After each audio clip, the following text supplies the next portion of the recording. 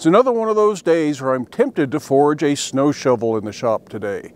Luckily, I don't really need another snow shovel, and besides that, my forge really isn't big enough to hold a snow shovel. So we're going to go do something else as part of our countdown till Christmas. So today, while I'm really thinking of warmer summer activities, instead of thinking of working in a cold blacksmith shop, because it's good and chilly in here today, we're going to look at a project suggested by Jerry Rawl, Lone Wolf, and Probably Not. And that is a marshmallow cooker or a hot dog cooker. Really, you can just use a whittled stick for this, or you can just take a piece of scrap iron and put a point on it and call it a cooker. But we can do a little bit nicer job. This will be really simple. Might be the simplest thing we've done for any of these projects. So let's go over to the forge. Let's get some of this thin rod hot. This is some of that political sign wire, the stuff that holds the signs up in people's yards. I got bunches of this stuff laying around. It's about 3/16 diameter mild steel. Perfect for a project like this. So I've got two of these 3/16 round rods, and they're 26 3/4 inches long, if that matters. Again, this is just what I happen to have on hand. 67.5 centimeters long. So I'm going to heat up just one end, and we're going to put some points on this, and I think a round point will be best for this project. The biggest problem doing this is just that it's going to cool off really fast.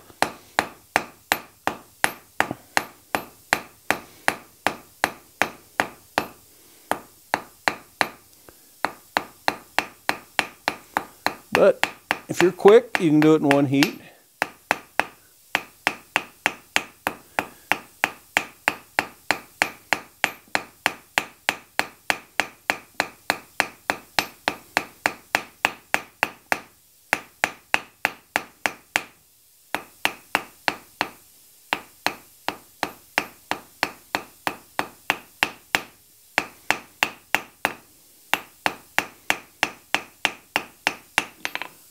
There's a nice little round tapered point. I want to do the same thing to the other end.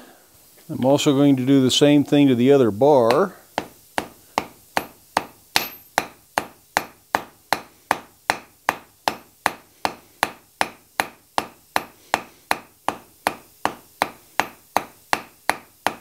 I'm turning it 90 degrees between blows, back and forth. At least while I do the square taper. While I do the octagon and the round, well, the octagon, I do one surface or one corner, and the round I just work around in circles.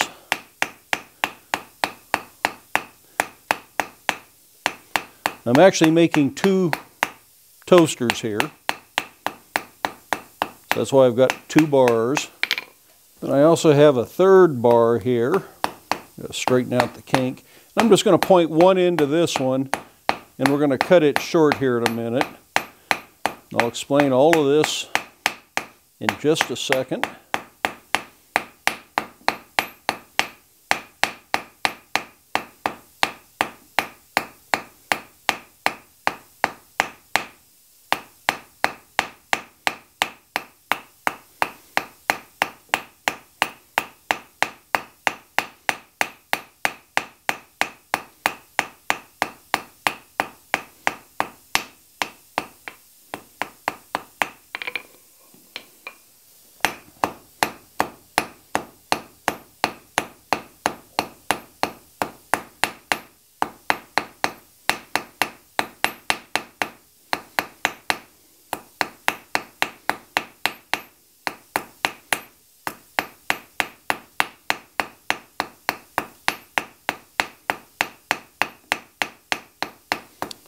This is good practice drawing out little tapers.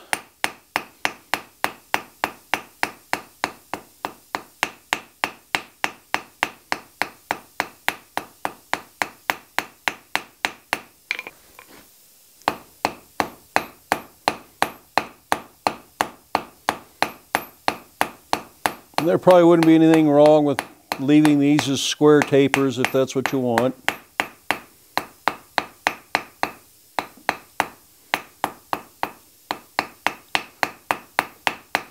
With this one done, we should have 5 tapers done.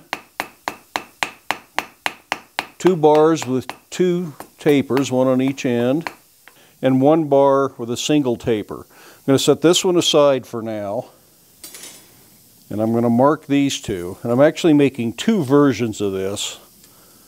Find my center point and mark that.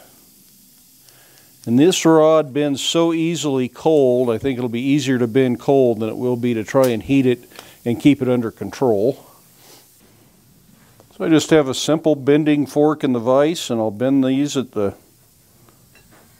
center point that I marked. If it's not quite right, take a little adjustment. I want the points to come out in the same place.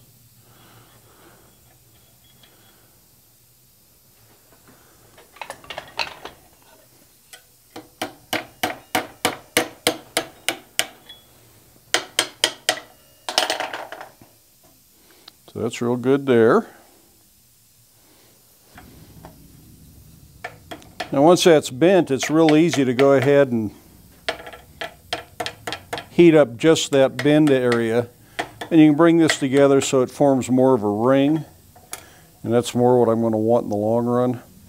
I'm thinking these could have been longer. These are a little bit short. Now it's easy to just squeeze that handle together a little bit in the vise.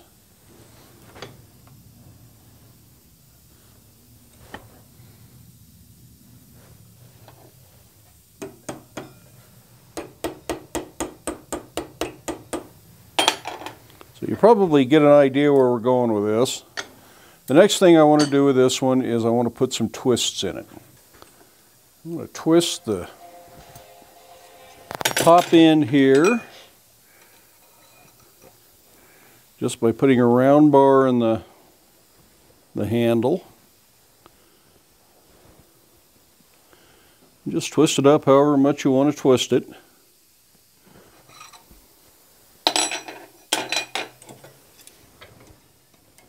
And it's probably worth going back in the vise to straighten things out.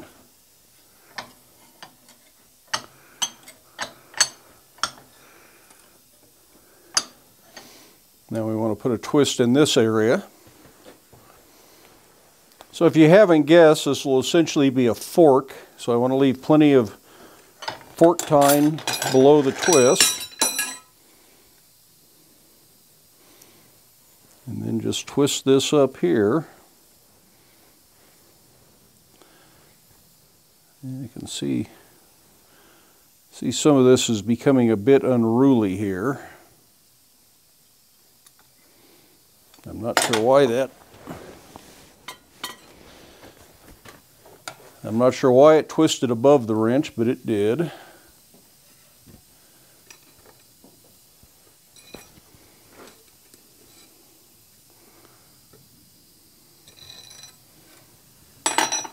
But it's nothing we can't fix.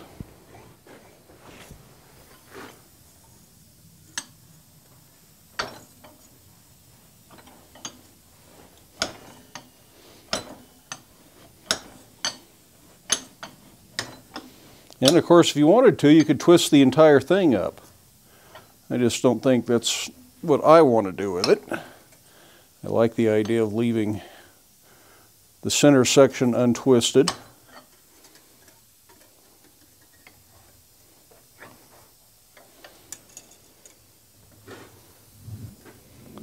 I think I will tighten that twist up just a little bit after fixing it. And I think if we put that other end down, it'll be better controlled in the vise than it is in the bending fork. And I'm putting the 2 tines of the fork, or I should say twisting wrench, I'm putting the 2 tines of the fork parallel with the ring.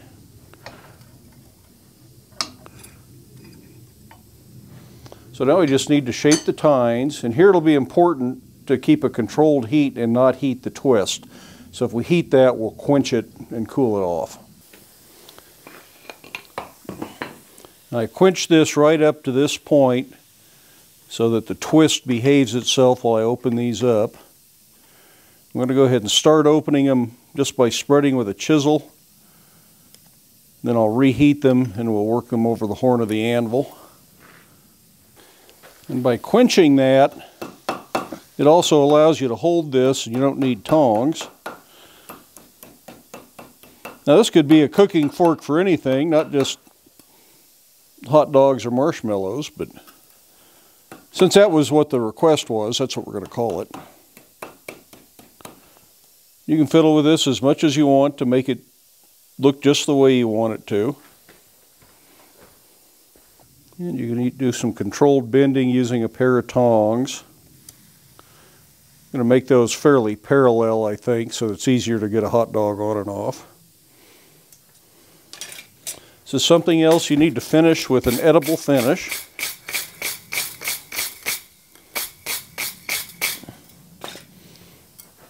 That's pretty much the whole thing right there. I'm going to go ahead and heat it up and wax it while I get ready to do this other piece.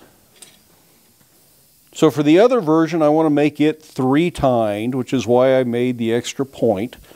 You probably figured that out already. And I cut this off to, that's 6 3/4 inches. Again, I just cut it randomly. I'm not that worried about it. Looks like it's 17 centimeters long. And I'm going to insert it in here before I do this twist. And I'm hoping I can keep it all lined up and in there without any kind of a tack weld. I might go ahead and wrap some baling wire around here just to help keep it intact. And then we'll twist this up, and hopefully that incorporates into the twist nicely and makes it all stay together.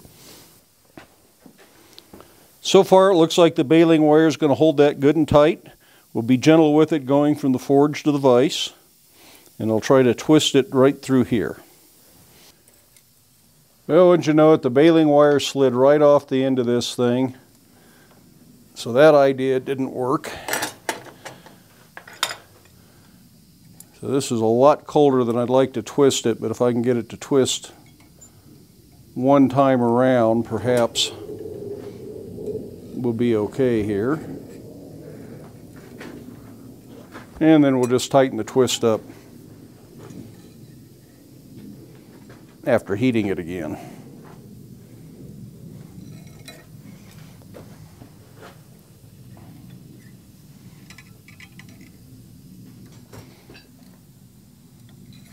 So hopefully that'll keep it together.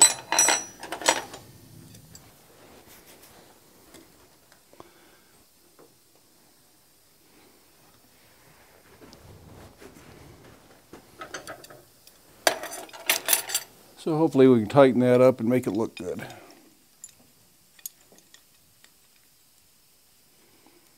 Like so many things we're doing is this holiday projects. They're all experimental. I'm just having fun at the forge.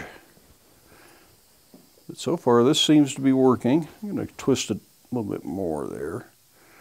Ended up with the forks a little bit short on this one, but I think it'll be okay. The good news is they've already got some spread, so that part will be easier.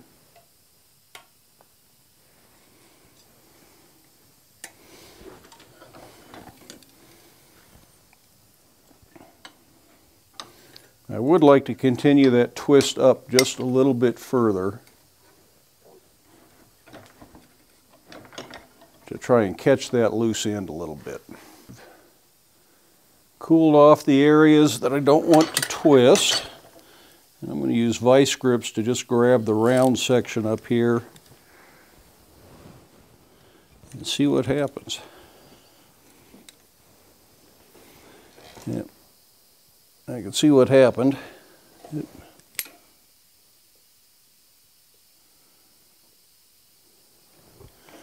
Yep, that didn't go well at all, did it? That needs to be trimmed off.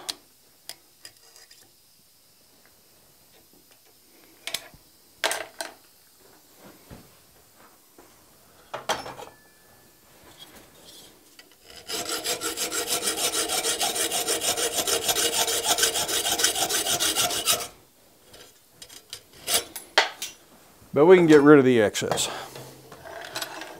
Yeah, I got to see what we do to fix that ugly bit of twist that created. Yeah, okay, after some fussing and fiddling, I got it untwisted anyways. So it's pretty well back to what I started with a wobble in it. I think we'll still try and twist it. I think what I did is I actually twisted this the wrong direction and it was coming apart. So that's my fault for not paying attention. I'm too worried about making sure the camera's on and that kind of stuff. So let's see if we can correct that and make that look prettier. And let's see if I can not twist this the wrong direction.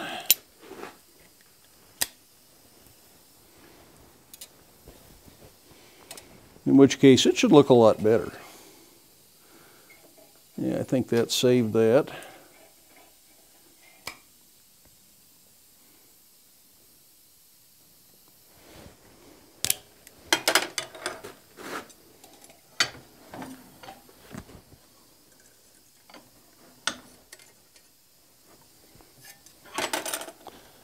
So I think the 2-tine version of this is a super simple project. The 3-tine, yeah, maybe not. But it's doable. Just don't do it in front of the camera the first time. And just like the last one, this is the time to shape the tines. These round nose pliers work really good for some of this stuff.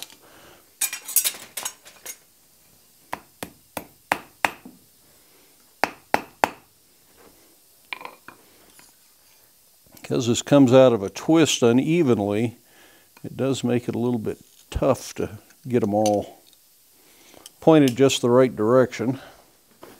But I also don't believe your hot dogs and your marshmallows are going to care that much if something's a little asymmetrical. So you can fiddle with this as much as you want to get it to look the way you want it to look. Again, I think these would have looked better if I'd left them a little bit longer.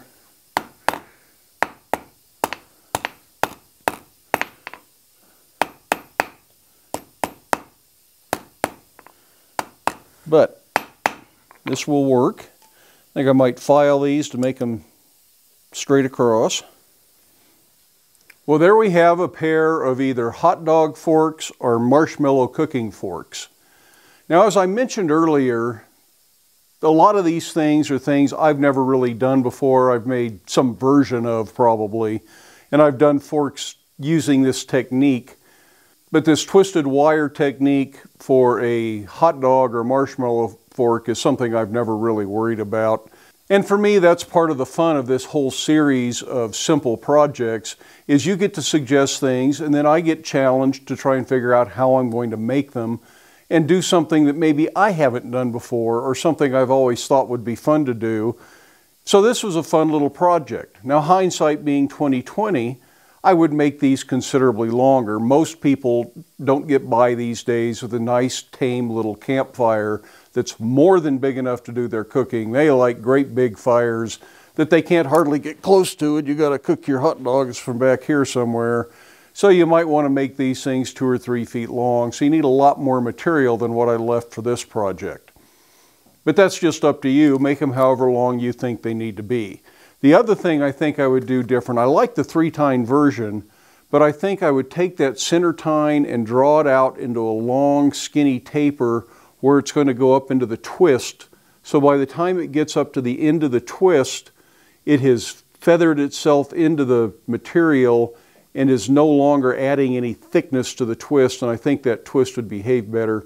And I'd probably take the torch and put a little tack weld up there so those bars have to behave themselves at that point.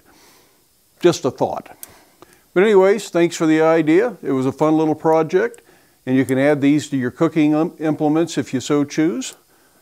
By the way, make sure you finish these with an edible finish. I put beeswax on them, but any edible oil that you're comfortable using is fine. Hope you enjoyed that project. Give it a thumbs up if you did. If you haven't done so already, I'd love it if you hit that subscribe button. Stick around, watch a few of the other videos, share the videos with your friends, but then make time in your day to get out to your shop. Make something, but stay safe, wear your safety glasses, and we'll see you for the next one. Remember, if you'd like to support the Black Bear Forge YouTube channel financially, there are links down in the description to both PayPal and Patreon. Those are merely donations, there is no obligation, and the content will remain free.